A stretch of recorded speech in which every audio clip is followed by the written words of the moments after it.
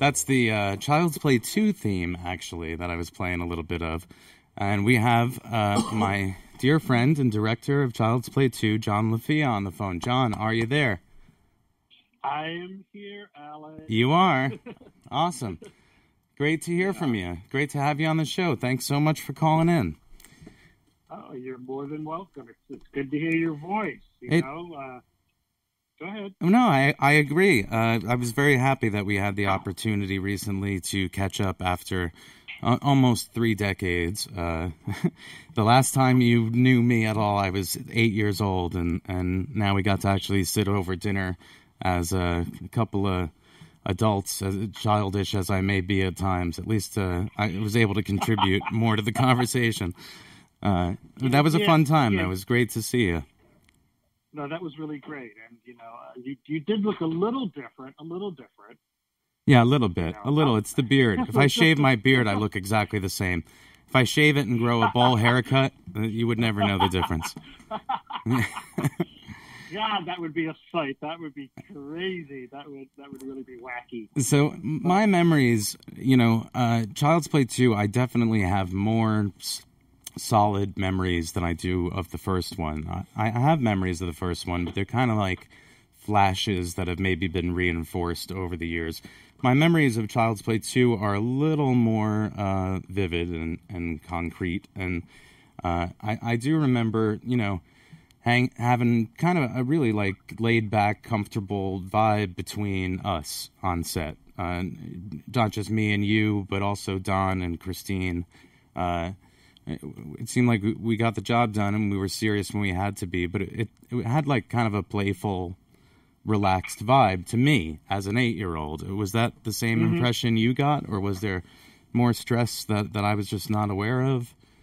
No, I think that's a completely accurate description, and that's more my style. I like to have a harmonious, happy set where everybody's having fun, working really hard, but really enjoying each other and getting the best from each other by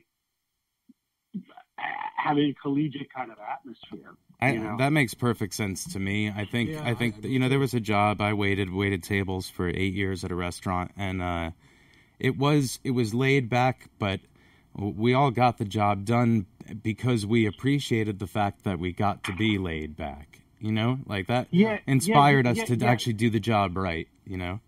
I personally just do not understand the kind of high stress, tension, conflict, heavy set mentality. Yeah.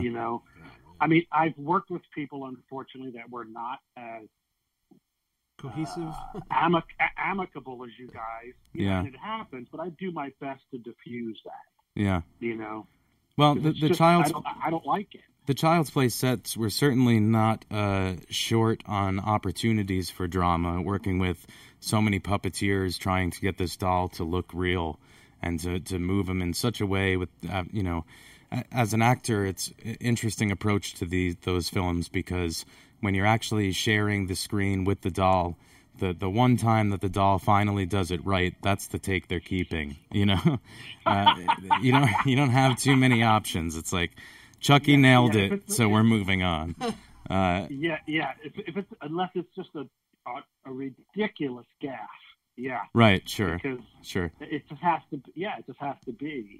Particularly if it's a 2-shot or a wide shot. Of course, if it's coverage on Chucky, then you can go just take a nap while we go take care of this for 2 days. Yeah. or whatever it took sometimes to get those shots done.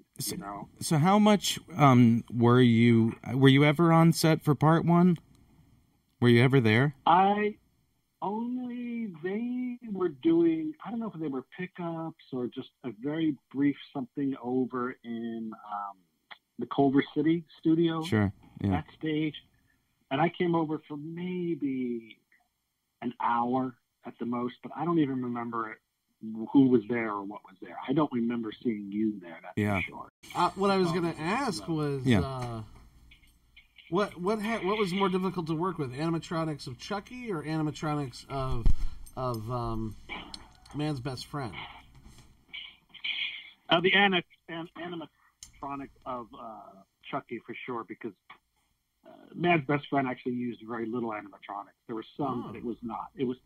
But I can tell you this: there were many times on that using a real dog, and I wish it was a friggin' puppet. Really? No, I'm sure. Matt, it can really be a pain. Oh, I could imagine. And, that's even worse than a child actor. It really can be tough. Also, it was tricky because they wanted to use a novelty dog, which was some kind of a mastiff of some sort. I forget the name. The Tibetan mastiff, which looked different, but there's a reason people don't use those dogs in movies. There's a reason people use German Shepherds. Yeah, well, they're as functionable and intelligent as. I watch a lot of that. There's a reason certain breeds are not used because they're just not the right type, and that wasn't. So it made it really, really unnecessarily difficult. But we got through it. Well, yeah, you did a fantastic job with that movie because that's really a fan favorite. I hear people talk about it all the time when we're talking about Child's Play 2. And I got to tell you, in this whole franchise, now 7 films deep, Child's Play 2 stands out for so many as their favorite of the franchise.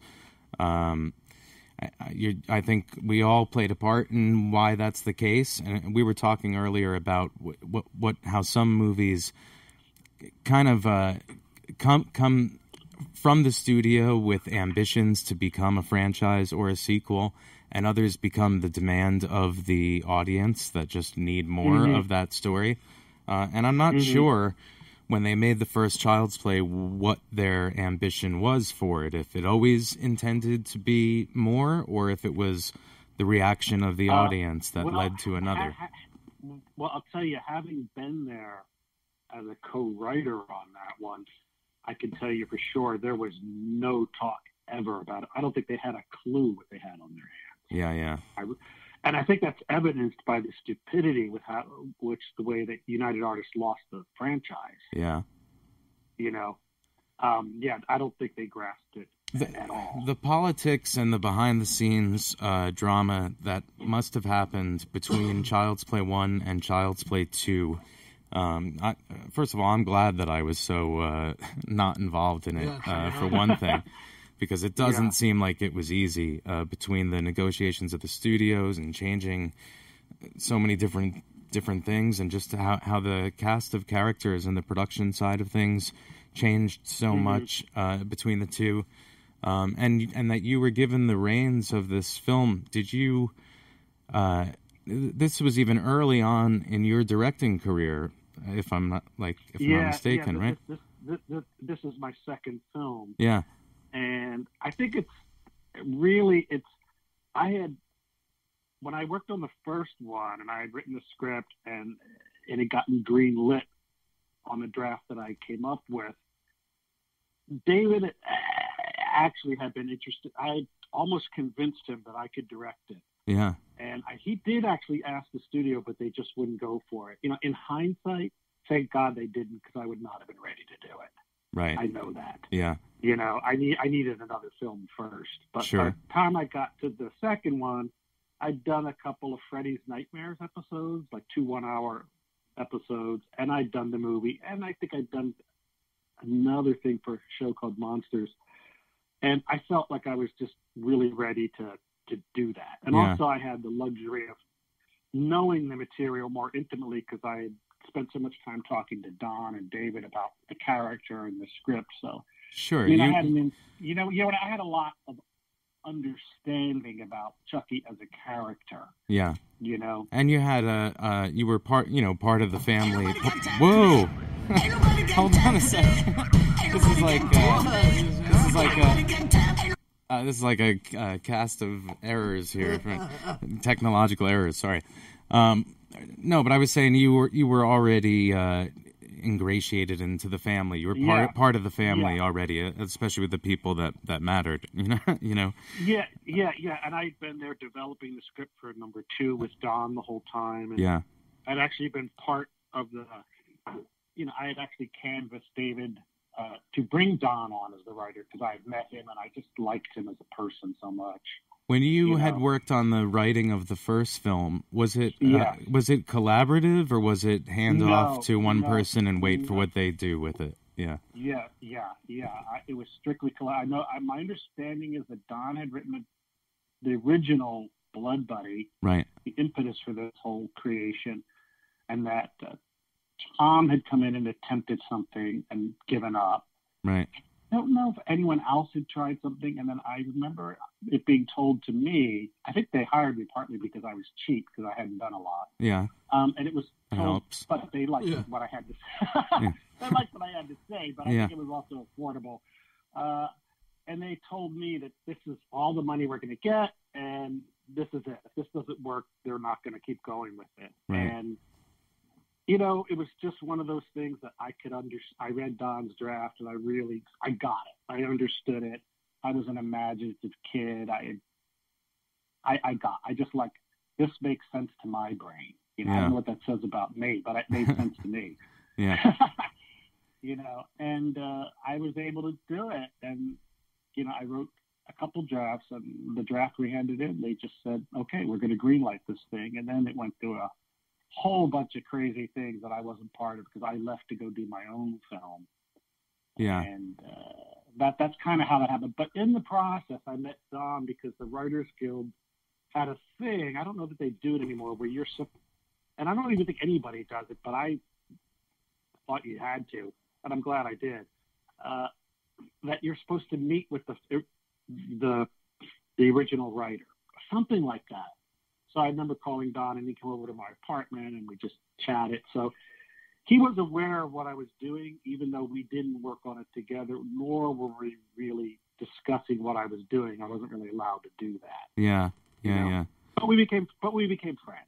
Yeah, and now 3 decades later, you still have a really nice relationship with Tom, which is awesome. You know. Yeah, there's something he and I understand this thing in a way that's.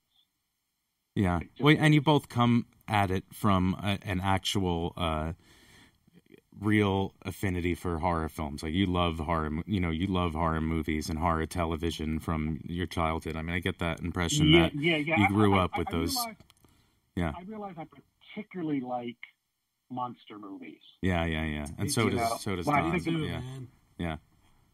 So I think that's and basically Chucky is a monster movie. Absolutely. You know, and I mean, when I was a kid, I built all, that was in the 60s, the late 60s, and they brought back all the Universal monsters, and I built the Wolfman, Dracula, Frankenstein. I mean, I spent hours in my room painting the hair and the bolts and all that stuff. So I love that kind of thing already. Yeah, so Child's Play 2 was in many ways a dream project to be a part of. It was completely. It was. And you had access to these incredibly talented puppeteers that were so good at making these monsters come to life, What a great thing for someone who loves that. I had a lot of fun with them, too, because as a group, I remember collectively I would just refer to them as Chucky when they were working. I wouldn't say you did it. I would just Chucky, say, get over Chucky here. attack, do this. Yeah. And, they got it. So they could kind of, come together and, although, as you probably remember, Chucky was pretty much a spaz.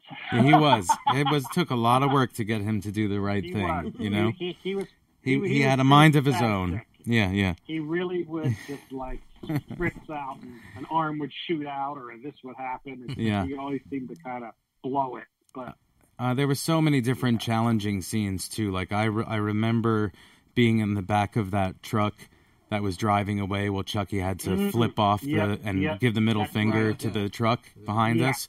And that was not easy to do. That took a lot of time and a lot of work for him to, give the right look, the real fuck you look as he's flipping him off, Yeah. In a moving truck, the puppeteers all hiding behind those boxes. Because you know what people don't think about now, Alex, because they just don't even remember, is there was no CG back then. I appreciate it. Yeah, I got you. Yeah, I know. And here's the 8-year-old kid. I mean, you couldn't hide anything. You had to physically hide it. I don't know if you remember that entire house set was built on a platform, so we could drill holes through the ground and run the cables up. I know. Chucky can be standing in the middle of a room, that kind of thing. I know. There were all kinds of challenges. People don't ever kind of realize, and that's why when the question to me always was, "Were you afraid?" It's always kind of so silly because no, I wasn't afraid. Nobody had a chance to be remotely afraid. Yeah, it was a nightmare trying to get things to even look close to real. Yeah, I was afraid of the 7 dudes controlling the puppet in front of me. Yeah. So, no, if anything, I remember going to great lengths to try to get you to look afraid. Yeah. You know? Well, I was having a lot of fun. I was having a lot of fun in that movie. I think your Well, acting becomes very blasé to look at this thing. Yeah. You know? Well, I do remember consciously and working with Margaret, my acting coach, and taking the approach to Andy in Child's Play 2 as just a damaged kid who does not feel much emotion in any direction. So being monotone, being monotone was kind of easy to be consistent with. I feel like Andy was, and then I just took that and ran with it in Cult of Chucky. Now I added 30 years of damage psychologically. Beer and whiskey. Yeah, I have to. By the way, that scene is very funny. I couldn't stop laughing when I saw that. What do you have him? I think he's in a vice grip or something. Yeah, the torturing him, seeing hitting his face with a torch. I thought that was really a great scene. We did that in the freezing cold in Calgary at 3 a.m. in the morning. We barely got that scene off. I remember Don mentioned that to me. But I think people really love that scene. It's funny. It is. It was fun to do. Joe Davison in the studio is such a big fan of Man's Best Friend. Why don't you ask him the question too about that? Talk to him about that. Okay, go ahead, Joe. Yeah, man. So what were some of the challenges that you had that are very similar to Chucky? Because, like I asked before, but I didn't realize that the dog wasn't mostly. I figured it was a puppet. Yeah, no, it was mostly. There was like 6 dogs, and they're all different sizes, and they kind of like to do different things. I'll tell you, there's one shot in that movie that I still am proud of today because it's kind of like an impossible shot, particularly with no CG or anything. And that is, do you remember when the 2 kids are riding the bicycle down the street, chasing the cat, I think, and you have the cat running, the dog chasing the cat, and the kids chasing that. Do you remember that scene? Coming, and then the cat runs up the tree, and the dog eats it. I totally remember that scene. Whole sequence. Yeah. But there's a shot where you're looking down the street, and you literally see a cat coming at you. Then you see a dog chasing it, and you see 2 kids on bicycles following. Right. And I've got to tell you, as a director, those are like 3 things you don't want in the same shot. Right. Yeah. Because the cat's got to go a certain way, the dog's got to go a certain way, the kids have to go a certain way. And when that came together, I was ecstatic. It was like, wow. I mean, that's something that's like legendary, man. Though, to think about. I was able to direct a cat, a dog, and a child in the same scene. Yeah. All and they're on bicycles. Oh my gosh, and moving. This is like and moving all at the same time, and it actually came together just right, and it was So that sort of thing that was it had those kind of challenges. The other thing, is I now cannot watch any dog or animal movies without realizing the animal's really never looking at the person. He's looking at the trainer with a piece of food behind the sofa or wherever he's standing. Yeah, it's hard to emotionally connect when they're looking at a treat. Yeah, they're just slightly off, But I think they've done a lot. I don't know if you saw any of the 10.5 miniseries I did for NBC. I didn't. I looked up stuff about it today when I was looking things up about you, actually, but I didn't get to see that yet. Yeah, it's just massive, crazy. Every movie I get seems to be really ridiculously impossible. Yeah. In terms of the things that the challenges are just incredible. Yeah. Right. Always. I never get like an easy one. Little love story between 2 people in a park. Yeah. But the truth of it is, I've realized I would be bored with that. I'm not that interested in that. I'm much more interested in pulling off the impossible. Yeah. It's just more fun. That's great. And I love that. I love that you take the challenge. You'd have to. It's the only way, you know. And like I said, Child's Play 2, I know was left a big impact on fans. It's talked about as their favorite of the franchise by so many, and everything needs to work, you know, for a film to last 3 decades like this, and for people to still give a shit about the story. Those first couple films meant everything.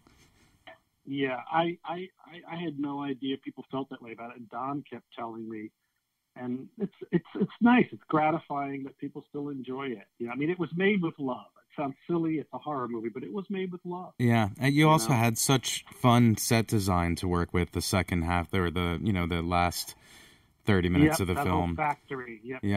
People were curious how many of those boxes you think there were, and are we talking hundreds? There were hundreds, and all I know is I wish I'd kept some. Yeah, I know, right? They all became worth like thousands of dollars each. A lot of them there were some that were like half a doll in there with actual real clothes on it, and then there's some that they were just painted on. But even a lot of them were just painted. Of them were just silk screened on. Yeah. But even those real. are going for a lot of money. Yeah, and I do remember the puppeteers or someone making a massive maze out of those boxes. Yep. Like a real elaborate, serious maze. Not like a joke maze, like a serious, like a real maze.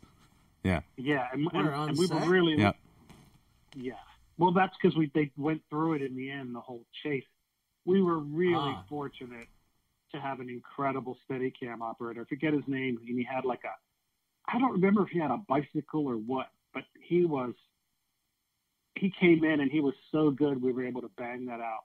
Yeah. And otherwise, we would have just gotten buried. He was really, really, really masterful, you know, which is really nice. There was another very interesting privilege for us in making that film, which was, well, first of all, besides the fact that it was on the Universal lot at the same time that they were making Back to the Future 2 and 3, which is just the coolest thing ever. Because the DeLorean was just hanging around. I got to sit in it. That's right. I got to go walk. I had lunch with Michael J. Fox, which meant everything to me at the time. But in addition to that, the soundstage that we were working on was the old Phantom of the Opera soundstage. So not only was it rumored to be intensely haunted, which I guess is just fun to say to people, but I remember the balconies and like the set design was still there. There was still a piece of it there, yeah. And you may not remember this, but I'm sure you were in my director's office in pre-production at some point. Yeah. Before we started shooting. That, I believe, was Alfred Hitchcock's office. Or it was right next to Alfred Hitchcock's office at one point. Wow. Which was pretty amazing. Yeah, little did I know that it was fantastic. Yeah, I felt inspired, you know. I loved being on that lot. It was just, felt like a real movie lot. Yeah. We had a lot of fun things to do and a lot of really fun scenes. That scene where I got to melt Chucky down with that hot wax, which wasn't really hot, but Don Mancini. See, there's still not like a collector's edition behind the scenes Child's Play 2 DVD Blu-ray set, which there should be. I don't know what the holdup is or what needs to happen to make that happen, but I know Don has like hours of incredible footage. Yeah. I have like 30 minutes of it that I wish I could just put on. I wish I could put it on the Final Note YouTube channel, but it's his. They got to figure out what they're going to do with it because he's got so much great stuff of us filming and like a camcorder rolling while we're filming, and then the setups in between scenes and us cracking up. Yeah. There's a scene of you teaching me how to smoke a cigarette. You know, I mean, come on, that's gold. I haven't seen any of that. I'd love to. It's gold. You know? I have copies of it that I tried to like tape the television. You know, I have the studio down here, and it's a production studio. And one of the things that my mother encourages me to do, because I do think it's a good idea, is to do those transfers for people. Like I can take your old format VHSs or whatever and give you a DVD. Because I need to find someone to do that for me. And I hear you got to mail it away to people, and that's scary. I don't want to do that, you know. What are you trying to do? Sorry, I was reading comments. I'm trying to take old footage, like that I have on a VHS tape and put it on, not even a DVD, but like digital, to have it digital, so I could put it online. Oh, that shit, we can do that right down the street. All right. Yeah. Joe knows the place to go do. Yeah, we'll take it. We'll get it done. Yeah. Well, I would love to do that, and hopefully we get to do a commentary on it together and stuff. That would be a lot of fun. Yeah, it really is a shame that he has all that footage and you've got some and it's just not. Yeah, I know. We got to get it out there. Fans would love it. It's really, really funny, and Christine's great in it and cracking up after every take. And Oh yeah, you know what I found the other day in one of my boxes is the actual original storyboards from Child's Play 2. Oh wow. Yeah, which are actually pretty cool. They're like a lot of them are in color, and there was the movie. You know, I remember spending days and days and days with a storyboard artist trying to explain what I wanted and this and that, and it's pretty cool. Maybe someday I'll try to get that put together and get it out there. Fans love this stuff, you know? They really do, and I don't blame them. Instagram. Yeah. Turn it into a book. It's a whole thing. We got to get gotta get permission and shit. We got to figure out what we're allowed to do. So speaking of that, So speaking of it, Alex, is it what is it? Is it 2020 going to be the anniversary of Child's Play 2? Yeah, it's coming up. 30-year anniversary next year. Wow. Well, you've got to arrange some conventions for us. I know. I think 2020 will be a big year for the convention scene for us. You know, you got to come down with it. Hopefully I can make that happen with Lloyd from Texas Frightmare, because we had such a blast for the Child's Play 1 reunion. If he's down to do it, you would absolutely have to come. It's a lot of fun. You really, you know, I know you've just started doing a couple of conventions and meeting this incredibly devoted, diehard horror fan base in person. I love them. It's quite a trip, huh? I really enjoyed it. Me too. It was really nice for me just to see that something I made could just make people happy. It's like, that's it. It makes them happy. You know? I imagine what's wrong with that? Yeah. Oh, there's nothing wrong with that. And I'm a fan of things. You know, first of all, I might not be the biggest horror fan, but I've gotten to meet a bunch of people from doing these conventions that were people I've always wanted to meet. And I know what that's like. Yeah. I'm freaking Kiefer Sutherland started doing them. I need to meet him at a convention. Like, I would absolutely love that. I met Billy Zane at the last one, and I told you I embarrassed myself in front of him. I fucked up. Him. I thought he was in an episode of 24 or in a season of 24, and he wasn't. So I was the asshole who was like, "Oh, I loved you in 24. Oh, I wasn't in that show. Oh, thanks. All right, sorry." It happens. He's like, "I love you on Friday the 13th." Yeah. He's there for the 70 movies on his credits, and I name one thing he wasn't in. It's not your fault, man. Yeah, you were drunk. Oh well. It happens. But yeah, I hope that the television series gets to happen in full force and the family gets to come back together and work on some things. That would be really cool. Who knows where this will all lead? I think it's amazing that fans are still so interested in this story and intrigued. And even though, you know, there's haters out there that want to talk shit all the time, which just happens inevitably, we really do have such a widespread range of fans that were made a connection to this franchise. I think it's just because they were always afraid of inanimate things coming to life and killing them when they were kids. Oh, man, and we touched on it deep, but 30 years later, and they still care. So that's pretty cool. Yeah, it's a great family to be a part of, and I'm definitely happy we got to reconnect John as well. Says, man, it's a monster. So yeah, like, I'm also a huge fan of monster movies. Creature from the Black Lagoon. Yeah, you know, the Monster Squad. Did you know from the 80s? Sure. That's I love. To me, I love that was a retro telling of Universal's ultimate scares. Yeah, it was all of them. It was Frankenstein and Dracula. Yeah.